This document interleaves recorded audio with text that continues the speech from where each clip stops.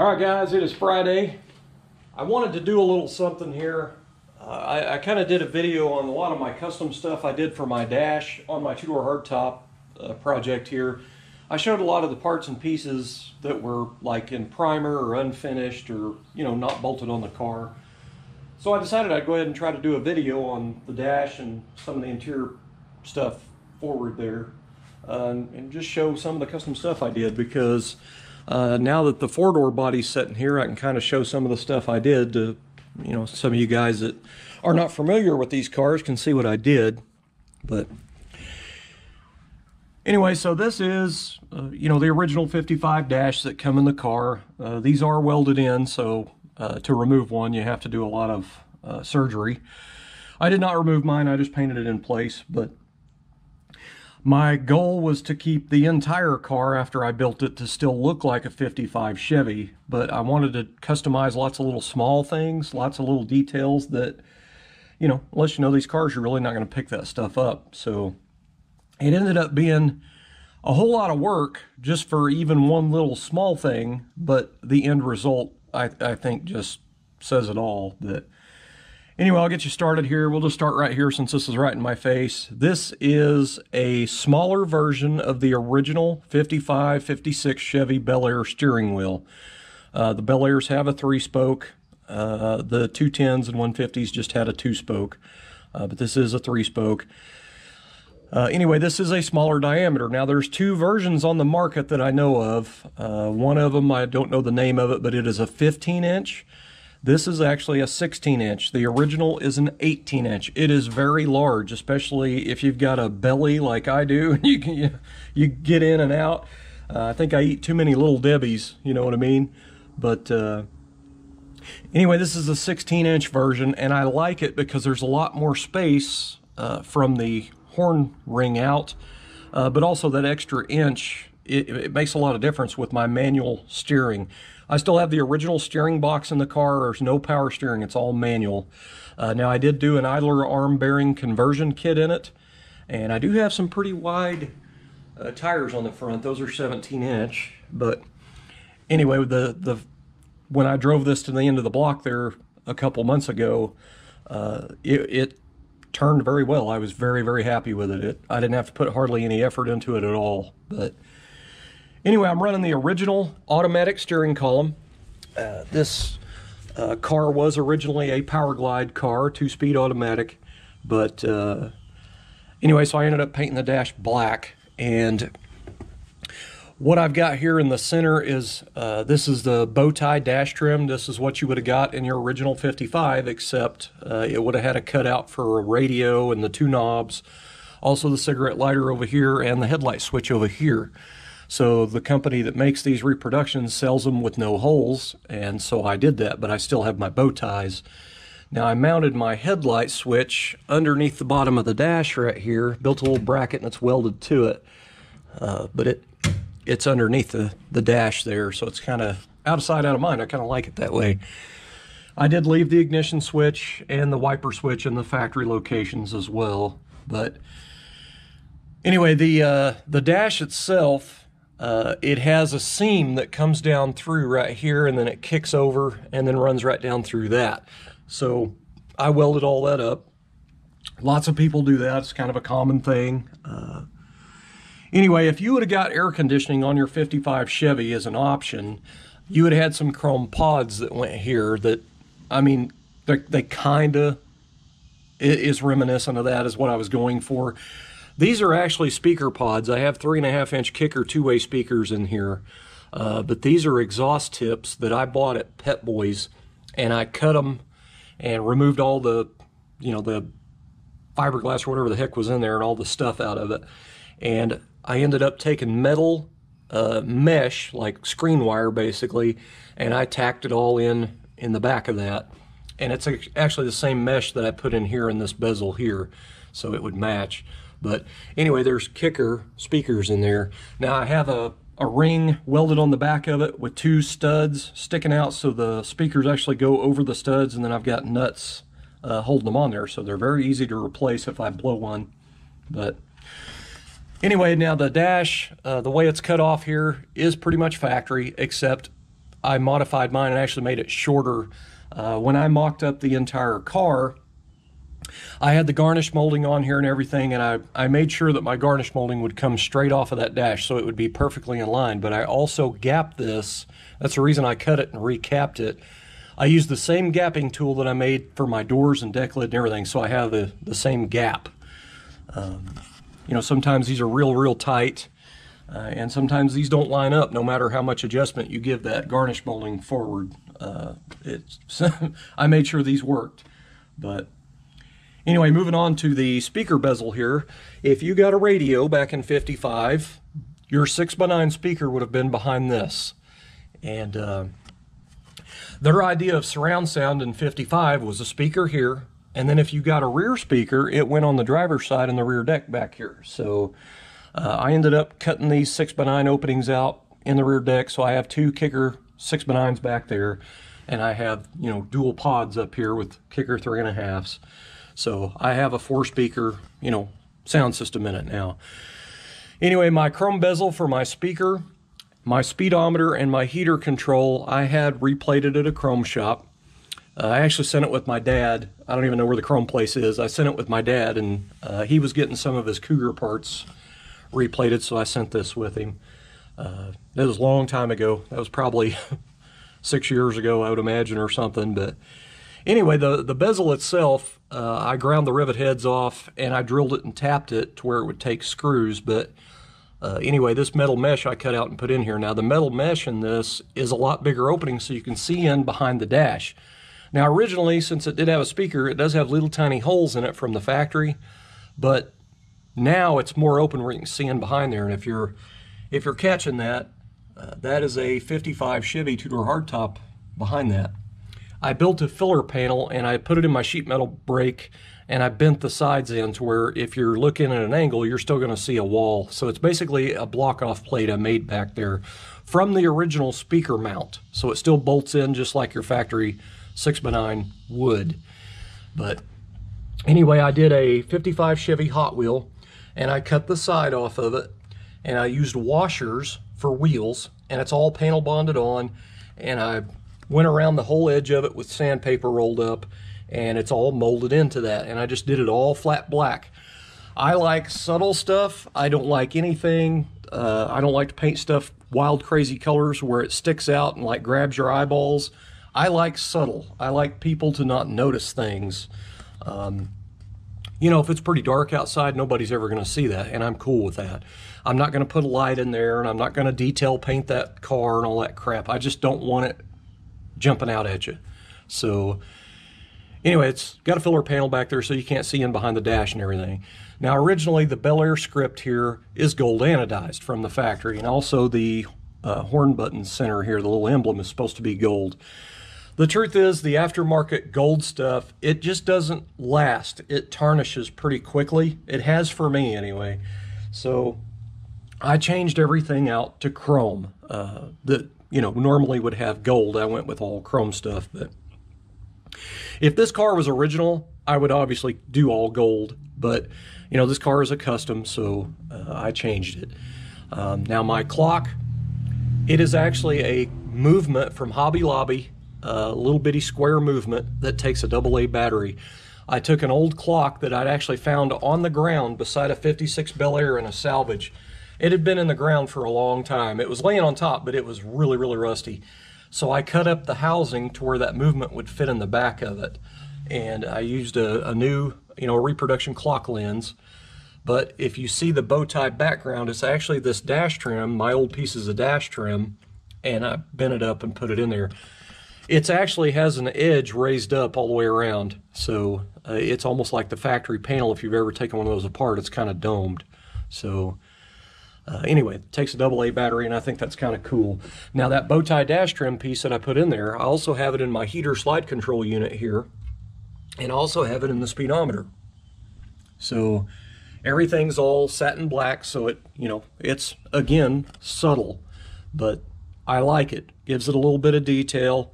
And it's just one of those things that, you know, I spend all the time doing that, but nobody else is going to have that. So I think that's awesome. The speedometer itself, I I put a new lens in it, and of course I had it all taken apart, but I built that rear panel out of dash trim, and it has sides that are bent up just like the factory piece that goes in there if you've ever taken one apart. And I even have the little rubber cushions that go on each end of the folded up piece. I notched it and slid those original cushions right back on there. So it's just like it's supposed to be.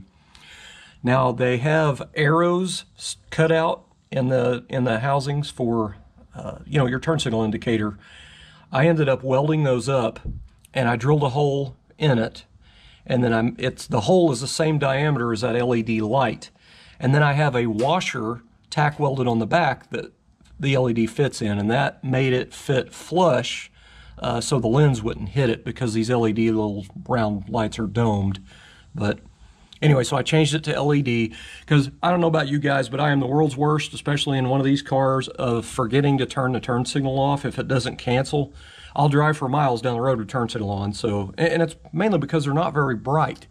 These dudes are bright, so I'm glad of that.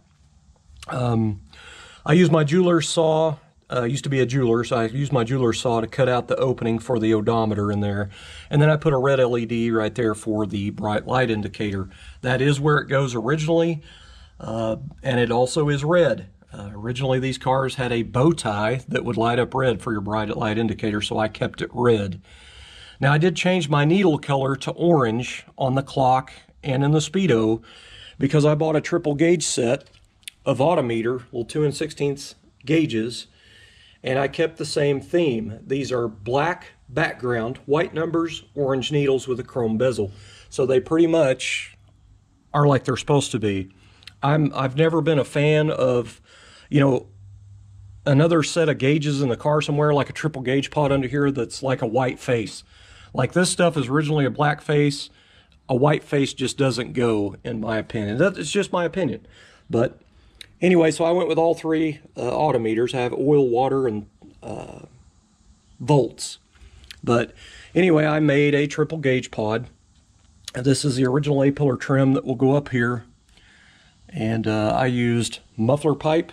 I used pipe caps on the back. And I used pieces of round tubing for the wires to pass through to step them off there. So that triple gauge set will go in to that, and I'll have a triple gauge pod. One of my features that I really like, I think that's kind of cool. I like to I like the gauge pods from my G-body days because, you know, you can really keep your eyes on the road because your gauges are right there instead of looking down under the dash, you know what I mean? But anyway, I drilled holes in the A-pillar here, and I have rubber grommets to go in there for the wiring to come out of. I still got a lot of wires to run in there, but those are all electric. Anyway, what else? I do have the indicator in the cluster here for the that's correct for my transmission because I have an overdrive 700R4. Now, originally a Power Glide on these 55s was park, neutral, drive low, reverse. So the companies do make these for the different trannies that you can put in there, and that's really awesome. Nice detail thing there. So I do have the electric windshield wiper motor, and is an original for a Tri-5. I'm not sure exactly what year my electric wiper motor is, but it is one of the 3 years. And it does have the push button in the middle of it. And that button, I have a little switch screwed to the back of this that when you push on that, it activates my electric windshield wiper motor. Windshield wiper washer motor, I should say. This rig. Now, I have a full explanation video on this setup on my under playlists on my channel, so you can click on playlists and you'll find, I think it's Tri-5 Tech Tips or something like that. Anyway, this is a $12 Universal Anco washer pump, and I remodified all that. If you want more information on that, check out the video. But anyway, it works when you push on it. It will basically put the fluid on the windshield like it's supposed to. Now, this is an Autotronic eye. This was an option you could get in 55 on your car. Anyway, this I could not find one for Chevrolet on eBay. All I found was for a Cadillac, and I bought it because the head here is 2 pieces and it screws together to the base. So it's technically 3 pieces when you take one of these all apart. The head is the same exact part number as the Chevy, so this is correct for the car. The base, I got it for a Cadillac, and it didn't contour the dash. You know, the dashes aren't the same in the Cadillac. So I ended up having to make my own mount. Now I did it just like original because the bottom of that Autotronic eye has a pocket up in there, and it's teardrop shaped. So I had to build this exactly to fit up in that like factory. But I ended up using a piece of muffler pipe, and I actually stepped on it on the ground. I stepped on it to oval it, and then I split it one side with a cutoff wheel, and I squeezed it together and welded it, and that's how I got my teardrop shape. So then I set it up in here, and I traced around it, and then I cut the dash out with the fine blade jigsaw, and then basically sunk that piece down in there just a little bit and welded it all the way around and molded it in. So now this was just the head that I bought. I did not get all the, all the parts with it. So what I ended up doing was buying a shift light, a little adjustable tube shift light that you can get at Summit for your RPMs. And I took it all apart and put the chipboard down inside of it and mounted it and everything. So it's now a shift light. So when I get my designated shift point, it will light up and I'll be able to see it glare off the windshield right there. Now I've got the RPM indicator right here. It's adjustable. So the reason I did that is I used to go to the midnight drags quite a bit at Tulsa and race. And every once in a while at the midnight drags, not only is it dark outside, you get lined up beside somebody that has really loud exhaust or, their open header. You can't hear your engine to shift, so a shift light is a must. So when I first started building this car, I was all about, taking it to the track and racing it and still driving it. And now I'm more in tune to just drive it. I may take it to the drags just to kind of see what it'll run, but anyway. So the glove box door is actually extended. Originally, these have an ashtray right here that flipped down. I removed the ashtray from its main rear piece, and I welded it to the side of the glove box door, but I actually have modified it with sheet metal, and it has the fold all the way around, so it looks like a factory glove box door. But I took the divider out. I fabbed up this piece to look stock, so it still takes the little rubber cushions here so your glove box doesn't rattle. Got the correct tab down here that would normally be there. And anyway, I re-sheet metaled the whole back of this glove box. It does have the correct, this piece here has an angle to it, and it's the same angle that I used here, because normally, this would stop like right here. Also has two little cup holder indents in it that were pretty useless. I mean, maybe for a coffee cup, but anyway, so that's all sheet metaled in there. Now my little latch here for my glove box latch, this bracket that screws on the back is just a piece of C-channel, basically is all it is, or a U. And I used some tubing and cut it to fit in that pocket right there to make this, one solid piece. And smoothed it all out and painted it. It's one of them details that no one's ever going to notice. I drilled speed holes in my latch bracket here. This is basically the stop for the glove box so it doesn't fully extend out. I did put 12-point ARPs in everything. I had to cut all of these down so they wouldn't, put high spots in the glove box door. So that was kind of fun. But, I have a 12-volt outlet in here, and I got a little Kenwood CD player in here. But this is a steel panel that I made and put in here, and I used a texture coating on this. This is actually Duplicolor Bedliner aerosol on here. And then when it dried, I used a Scotch-Brite and lightly scuffed it. And this is Sim brand interior trim paint called Warm Gray. It's designed to go on like plastic, wood, fiberglass, that type of stuff. But I did gray because if it had the original glove box liner in it, it would be a gray felt or a velvet, lined glove box. So that was kind of why I did it gray. But anyway, I have my original heater box in here. This is actually a deluxe heater. You could get a standard or deluxe. This is the deluxe. I did take it all apart and smoothed it all up with body filler and then repainted everything. I took a quarter panel crest, an original. It's supposed to be gold anodized, and it was all faded out. And I panel bonded it on there and then edged it in so it looks like it's embossed in the steel. But since I put my cup holder assembly in here, you don't really see it anyway, but it's there. Where am I at on time? I know I'm getting low here. 19 minutes. Wow, I'm already over. It's going to be a 2-video part, I guess. Anyway, so this is a Kleenex dispenser, reproduction. anyway, this was a option you could get in 55 for like a Kleenex, like tissue. And I basically built my own mounts. Man, this thing is dusty. I forgot to clean that. Anyway, I built my own mounts, welded them in the dash, and because originally these would be at an angle. When you kick it out, it would be sitting up at an angle. So if you did cup holders, you'd spill your drink. So I plated in the back, and I plated in the slot in the top that the Kleenex goes through, and then I hole sawed it, and I put in these little shallow cup holders that I got off eBay. I went with real shallow ones because I didn't want anything hanging down below it because you would see it. But anyway, I'd removed the rivets. This is riveted on. And I use little 632 stainless steel Allen buttons on there. And I think I got some little bitty nylock lock nuts on there. I used, I think it was like 2006 Honda Galaxy Gray Metallic or Pearl, I don't remember. It's base coat, clear coat, and that is what I use for my accent color on a lot of this stuff. It very much reminds me of the original gray hammer tone finish that would be on this. So I did the cup holder assembly.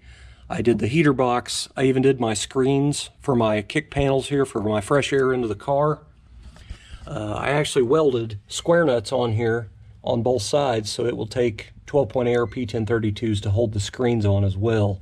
But I use that accent color on the brackets for the pull knobs for the cowl vents, and I used it on my pedal assemblies here. The brake pedal arm, I ended up drilling speed holes in it, and they're stepped from big to small, and then I chamfered them as well on both sides. Put a little silver paint in there with a brush. Did the same thing to the gas pedal rod. I have all my throttle unhooked because I'm going to pull the engine out. Anyway, I flattened off the sides of this because this is round. Flattened off both sides, and then I drilled speed holes in it, and I chamfered those and put silver paint in them as well so it matches. But I like that Galaxy Gray for an accent color. It really kind of reminds me of what it could be original. What else? Let's see. Where am I at here? I already covered all that. So I've got the garnish moldings back here for the rear. I've got one of them here. This is the interior garnish molding. After I upholster it, I'll be putting this on right here, and it screws on. But if you got your car the factory two-tone paint design, these 55 Belairs two-tone, right here where these holes are, down to here, down through here, and then down. So this part right here and the roof would be a different color than your lower area here and all the front of the car. So I originally had painted this car with black base coat with jade green pearl in it, and so it was black. It looked like all black, but when the sunlight it was green. But the clear coat solvent popped on me, so I ended up having to take it all down, and I didn't have the money to buy more green paint, so I just did the car all black. Now I am going to do that later because I'll get tired of this all black after a while, probably a year or two, and then I'll go back and do my green. So that's what I plan to do there. Now the garnish molding, when it's put on there, if you got your car two-toned, your garnish molding was always from the factory just one color. So you have a two-tone break right here to here. Like this would be black, this would be green. Your garnish molding's solid color right there, which would be black. So what I did is two-tone it. Well, I'm gonna two-tone it, but I actually used another pair of upper paint dividers that go on the quarter panel from a sedan. They were both damaged, but I cut off the top pieces and I reformed these, which was a lot of work. Because, you know, anytime you got beads rolled in something that thin and you try to get a tight bend like that, it creases and kinks and everything. So I had to go through there and work on that. But I've got both made, but they will be double-sided taped on there like that. So that is going to hide my two-tone when it goes up here, and it will be exactly in line with the paint divider that bolts onto the quarter panel, which is right here. Now I'm going to paint the inlay on that black so it'll match this, but of course this paint divider's for the other side, but it would, you know, go like that. But anyway, just something I have never seen anybody do that with stainless trim. I've seen a lot of guys, you know, just put the two-tone line and pretty much leave it. I've also seen guys use chrome pinstriping, vinyl pinstriping, and put a little stripe on there, which is kind of nice. It's better than just having it two-tone broke with a tape line, but just my opinion. But anyway, guys, I'm pretty proud of it. I mean, this thing is you know, once you get all that stuff together, it just makes a huge difference. And you can see what I was going for. And, you know, to anybody that looks in here, it's just going to look like an original, like it came that way. And it's really not. It's just a lot to it. But anyway, I'll show you on the four-door here, the seam I was talking about that's right here that I filled. And I'll also show you the glove box opening. So the dash, you can see the seam right here coming down, and then it kicks over and then goes all the way down. So you know, just modified that. Then your ashtray goes in this pocket right here, so your glove box is narrower. So I ended up removing this paint divider, and this edge is rolled under here and here. So I cut this out actually wide, and then basically got under there with some flat jaw pliers, and I got that bend in there so it matches. So just lots of little tedious work, and then I built the corner pieces from scratch to put in there. But at the end, it still looks, you know, stock, which I kind of like. So, but anyway, that is some of the stuff I did just to the dash. So now I'll cover the firewall. But thanks for watching.